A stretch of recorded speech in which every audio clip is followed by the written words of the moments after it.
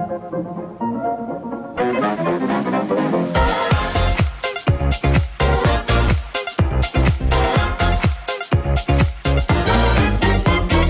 do you do today?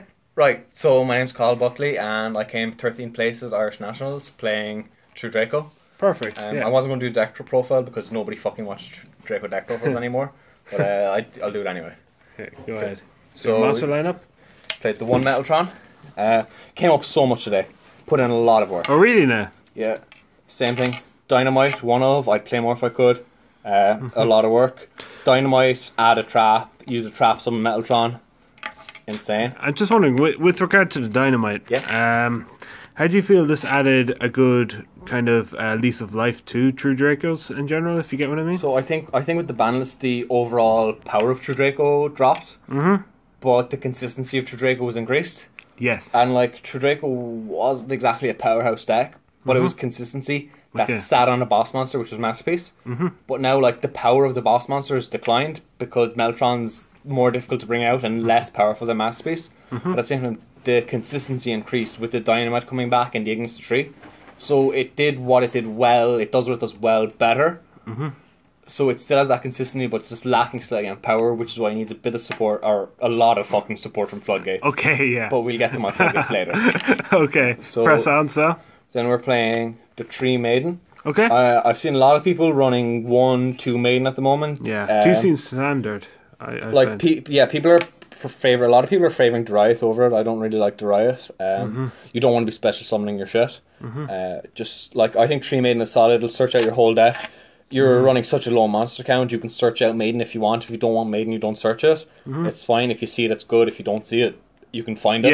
Yeah. It's fine. And then rounding it off with 2 Ignis. Sure. I wouldn't play 3. You don't need to search your spells that often. If you want to search your spells, you search them off diagram. But a lot of again, same with for Dynamite. If you want to bring out the Metaltron your opponent's turn, immune to spell like in Sky Striker matchup, sure, that's where Ignis will be MVP. Okay, that's all the monsters. Just play the 7. No Amanos. No Amano, no Rocky Boy. I don't feel like Amano's very good this format because it was good last format because you could play Amano going first or second because Amano could break a board. Sure. Amano can't break a board this format, so it kind of It's kind of been power creeped out of format. Okay. It could come up again, but for the moment I feel like Amano isn't necessary and that the deck can function without it. Okay. And I think I did that justice today. Okay, so moving on to your spells. Spells, I played 2 Terraforming, 3 Diagram. I just want to know, why are you running just 2 Terraforming? I needed more room for Floodgates. Fair enough. And last format, Terraform was an easy side out. Now I just took one out of the main completely. Okay, fair enough. Everyone knows what it does, don't need to explain it. 2 Desires, completely standard. Yes. Whoa, where are you? 3 Demise, standard. And then 2 Duality. Same reasons as 2 Terraforming. It was a side out last format. And to make space for Floodgates. And to make space this format, I just mained the 2 instead of sliding one out every game. Okay. Standard Draco spells. Again, nothing to talk about. Everyone's done this deck profile before. Everyone's seen it. Nobody gives a shit. Nobody gives a shit. 1 Stormforth. As many Draco traps as I'm allowed to play. We've all seen this before. Return came up a lot more than it used to. Okay. Because I found that a lot of times I'd be popping a Maiden off diagram to search out the return, and the return will bring back the Maiden, and then I'll use the return to tribute the Maiden to return and another set card for the Metaltron. So return's value is probably a lot higher at the moment because the Metaltron's come back. Okay. And again, same thing, the Waterfall, because you're playing Metaltron and Dynamite. Waterfall is really good to search something out on your opponent's turn. Because if you've Dynamite on board, you can search out any trap on your opponent's turn. And then you can use the trap to tribute someone on your opponent's turn with a monster you searched off Waterfall. Waterfall is also really good for dodging Widow Anchors. Yeah, for draw power. So it came up, I think, twice today that I had a Widow Anchor target my Maiden. Then you chain the Maiden's effect in response to Widow Anchor. Or even the other way around, that Maiden would activate its effect and Widow Anchor would target Maiden. And then to that you can chain the Waterfall. And Waterfall will send your Maiden to grave, so it dodges the targeting. So Maiden can resolve to add to hand, and Waterfall will draw 2. So like Waterfall can come up to either give you the search or to dodge effects. I've also dodged my skill drain twice today with it, which was really valuable. I think 3 Waterfall at the moment is absolutely insane. Okay. That's just something different than we were playing last format. Double Rivalry, really good against all the meta. Oh yeah. Stops Goki from linking, stops Spiral from linking, prevents Sky Strikers from going into their extra deck entirely. Sure. It's just a complete lockdown card. The only thing it struggles against is the Altergeist and in the mirror, but like it's an easy side out. Fair enough. Other thing, really good in the format. You want to play 2 anti-spell, Imperial Order. It's a spell heavy format. Like, I mean, it's not great against the Gokis. It'll slow down spirals. No. It'll cripple the Sky Strikers. Wins the mirror match. Really good floodgates. Oh yeah, and spell fragrance is just standard floodgate in general. Shout out to Shane Morley for the Imperial Order. Okay. Came up a lot today. Cheers, buddy. And again, standard. Skill drain. Yep. I didn't play it up because I'm playing an extra deck. But skill drain came up a few times. Put in a good bit of work in one of my Sky Strikers matchup. It's a card I usually side out against Sky Strikers, but it was able to stop their red extra monster from activating its effect, and it really just slowed it down completely. It allowed me to grind out the win and out resource them. Fair enough. And then last of the floodgates, double mistake. Again, absolutely insane this format. I think 2 is enough. Okay. Why not 3? We've enough draw power that we can get to it. Like if you don't get to it, you're going to draw into other floodgates. Okay. Like you're going to draw into, like a lot of times you're ending on 2 floodgates. Or you're ending on 1 floodgate and something that can pop a card in your opponent's turn because you're like a trap that tributes something. You're always ending on a floodgate if you meant to draw power you're playing. Okay.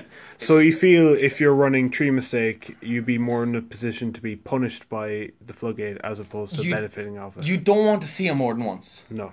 Like, as they say, you want to see it some of the time, but not all of the time. All of the time, yeah. Exactly. Good card. Exactly. Finishing off the deck, just a 1 of Judgment.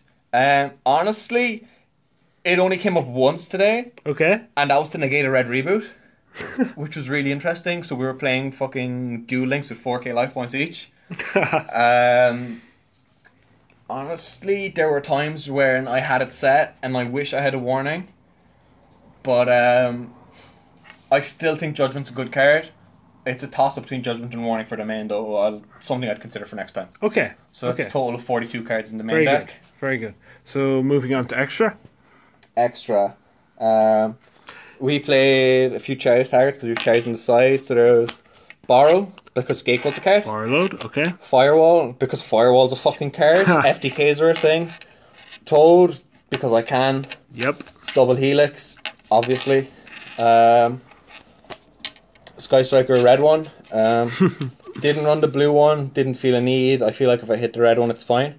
I honestly never sided in my cherries against Sky Strikers because any of the decks I played, I felt like they were going to force me to go first again anyway. Okay. So I didn't side in my cherries, and I was right. They made me go first, so I was happy with my siding. Okay. And then just because we're in Ireland, people fucking play Rogue all the time. The one ABC Buster never came up. Didn't see the matchup. Didn't see Paleo either. But would have been nice to have against the decks if it did come up. Okay. Then there's cards I could have gone to, but I never went into. The Phoenix, the Cerberus. Never needed them, but if I needed some spot removal, decent cards. But fairly standard. Yeah. Again, something I could have gone into, but I didn't. It does come up. The Volcasaurus, the Gaia Saber. If you ever want to push for game, especially in time at the moment, the Volcasaurus will pop a card, deal burn, Gaia does piercing. Really good for pushing for game. Didn't come up today, has come up before. Okay. And then rounded off the Metaltron targets, because I didn't play Waking the Dragon. The Coast Guard Ultimate Trainer. 3800 beater can't be targeted. It's my out to the Ultimate Falcon if that shit comes up, because fuck that card. No main deck outs to it. Crystal Wing. Because I can run Crystal Ring, why wouldn't I run Crystal Ring? Exterio. Brought out once against Sky Strikers. Absolutely crippled the deck. Like, banish one, mill one, not once per turn, negate, spell or trap. just negate all their fucking spells. A complete lockout. Yeah. Why not? Then a little bit of spice. The Super Heavy Samurai Steam Trained King. 4800 beater when it's in defense mode, so we should play it like this. Yeah, it can attack while it's in defense, can't it? Attacks like every Super Heavy Samurai, 4800 beater from defense mode. Okay. It's another route to the Ultimate Falcon. This one can be targeted though, so like it comes up different situations than the Ultimate Trainer. Of course. It's also discard up to 2, pop up to 2. So it's good spot removal. Yes. And also I burned one player for game with it because its effect allows you to banish all spells from both players' graveyards and deal 200 from each. So it came up, I think I burned for like 1800 for game against one player. 1800. Absolutely insane. And then the last card in my extra deck that I'm kind of regretting playing, to be honest. I never needed it because I couldn't summon it. But I decided I'd leave in the Raider after Ultimate Falcon as a cherries target just in fucking case. Did that come up? It never came up. I was running Waking the Dragon up until last night, and I cut it last night. But I didn't cut the Ultimate Falcon with it, so I figured it's still a decent cherries target because it's hard for the deck to out without the Ultimate Trainer or the Steam Train. So I left it in, regret it, but I couldn't think of anything else on the last minute to put in. So okay, fair enough. YOLO. I'd figure something else out for the next time. So moving on to your side deck? On to the side. Side deck came up a good bit today. Some games I didn't side, some games I sided a lot. Most time I was really happy with how my main deck was playing, so I didn't need to side. Okay. But we start off staple siding format. 2 Call by the Grave. Okay. There's no reason not to run this, at least at 2 in the side. It hits Sky Strikers, hits Gokis, hits Spirals, hits Altergeist, hits fucking Dinosaurs if you see that. Will hit anything that uses anything in grave, hits fucking Hand Traps, obviously, it's the main reason deck. Staple 2 up, has to be played. Okay.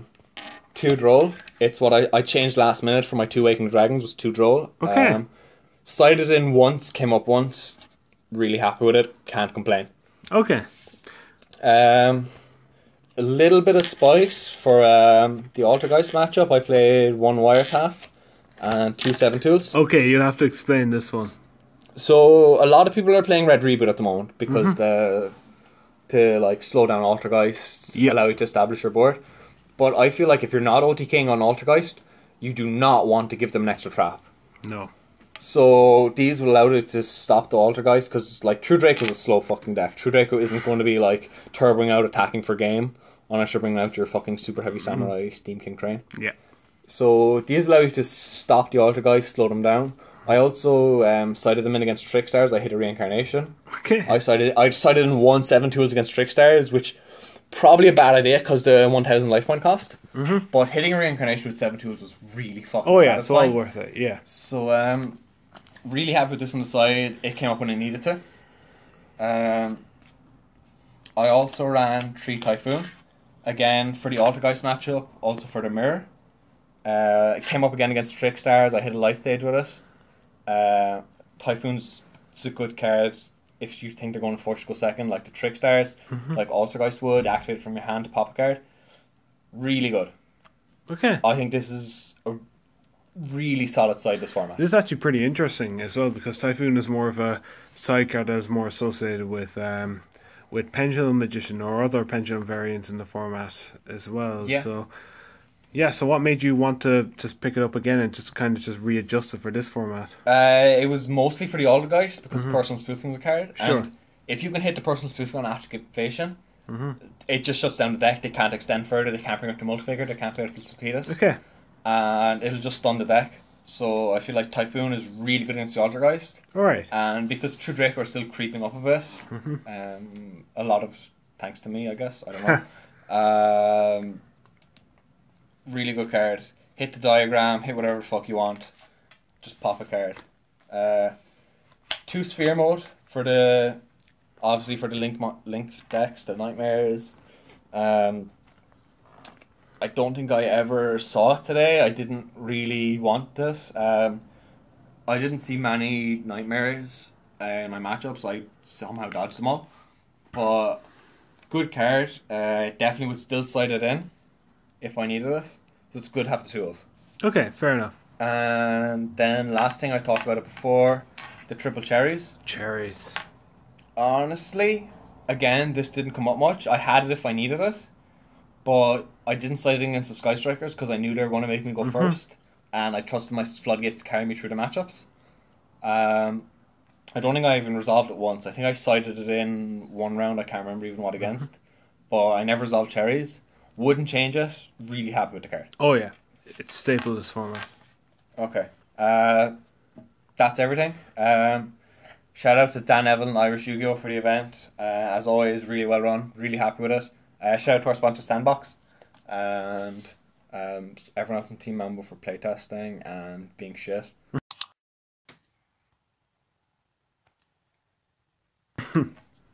Peace.